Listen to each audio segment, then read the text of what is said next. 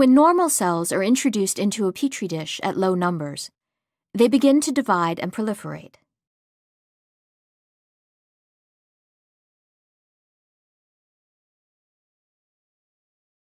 As the cells begin to touch one another, they slow their rate of division. This behavior is a consequence of the process called contact inhibition. Once the cells fill up the bottom of the dish, the rate of cell division slows further and is balanced by the rate of cell death, such that the total cell number remains constant. This state is called confluence.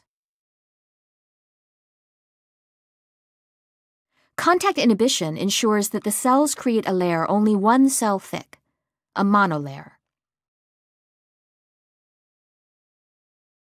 The behavior of cancer cells is quite different. If a cancer cell is seated among normal cells, all of the cells will proliferate as before.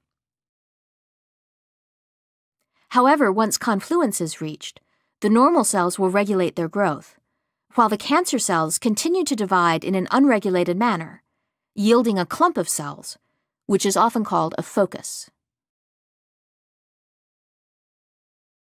Contact inhibition can be demonstrated in vitro by removing cells from a confluent monolayer. In this experiment, cells are removed by scratching the monolayer with a needle. The surviving cells at the edge of the wound now do two things. One, they begin to proliferate more rapidly, since they are no longer fully contact inhibited.